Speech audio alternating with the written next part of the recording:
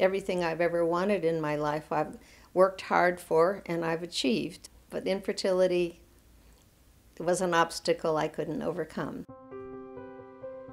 Back in the early 70s, doctors weren't providing support services, just medical services, and there was practically nothing to read at the lay level. So I didn't know what to do. At that time, talking about infertility just wasn't acceptable. It was a stigmatized state.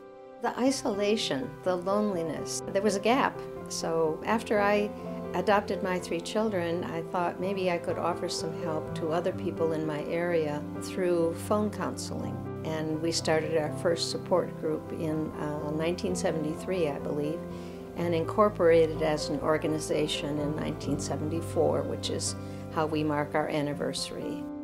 We were a volunteer organization working off my kitchen table.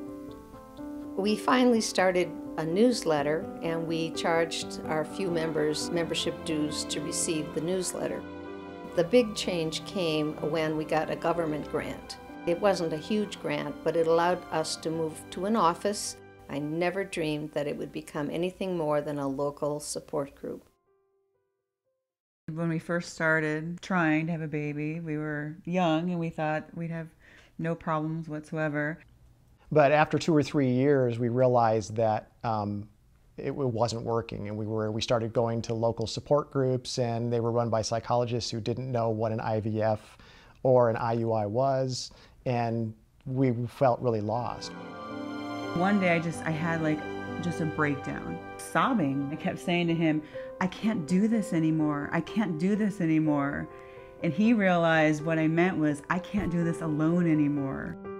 I had stacks and stacks of stuff I'd printed out from Resolve, and he started reading it. He couldn't believe that there was this huge resource out there. That was a turning point for us. When we became a team, there was less stress on both of us because I felt like I had a function. I felt like I had a purpose. My wife and I were dating and decided that we wanted to get married and have kids together. We decided we wanted to have a big family. We actually both got checked out about maybe 6 or 7 months into trying after we didn't get any positive pregnancy tests. Everyone said everything looks in working order and you should be able to get pregnant. About 2 years and 9 months later, hasn't happened. We're still in the unexplained infertility category. We all have things happen in our lives, and some of them we have to go through alone. But we no longer have to go through infertility alone. My wife found Resolve before I did. She has, throughout this process, done a lot of research online, and I would have a hard time finding other people who are going through this infertility journey if Resolve wasn't there. Thousands of people have gone through our support groups and accessed our services. We have our daughter now, and she would not exist if it wasn't for Resolve. A group of people that we didn't even know at that point who were willing to do so much to help us to do everything we could to get our dream baby into this world. It's a simple mission: education, advocacy, and support.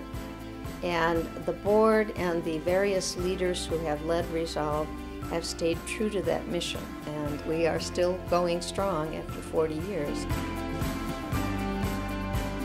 We know that no matter what direction our path ends up winding, we will have resources and people who have been through this before who can help us sort of find our way.